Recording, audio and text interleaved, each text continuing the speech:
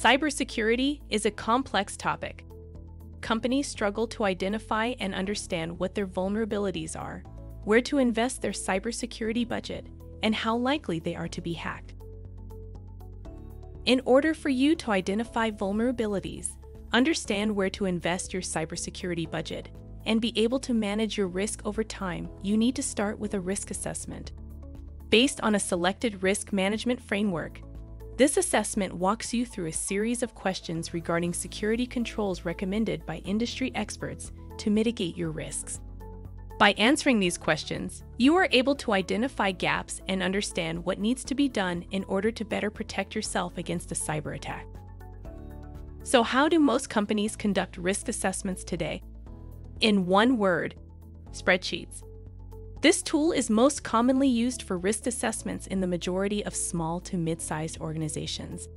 Even large enterprise organizations that have purchased or licensed risk management tools often default to these manual options due to the lack of automation, the unfriendly user experience, and the misfit of the purchased tools to the risk assessment process.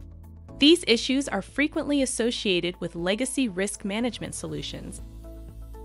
This lack of automation in risk management leads to a strain on stakeholders to provide the necessary information required, no foolproof verification of the collected information, lack of visibility into the results of the assessment, no clear next steps defined in order to improve risk posture, and a risk assessment workflow that isn't defined, requiring dedicated and experienced professionals to manage question distribution, data collection, and analysis. Risk assessment automation tools allow you to orchestrate and automate the data collection process, analysis, and ongoing remediation of cybersecurity controls according to a selected risk framework.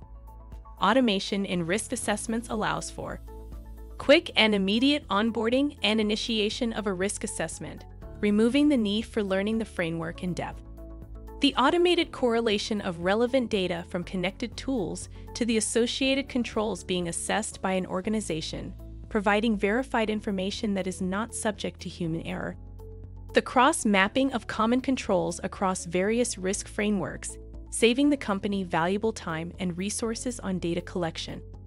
The automated creation of remediation tasks based on gaps that are detected during the data collection process.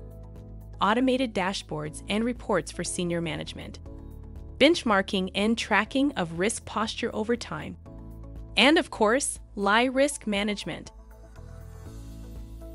All companies have some limit to their cybersecurity budget, so understanding what needs to be done first and what will have the biggest impact on the organization's risk posture will help management select the most needed tools, implement best practices, and protect the organization more effectively. To learn more, visit Centraleyes.com.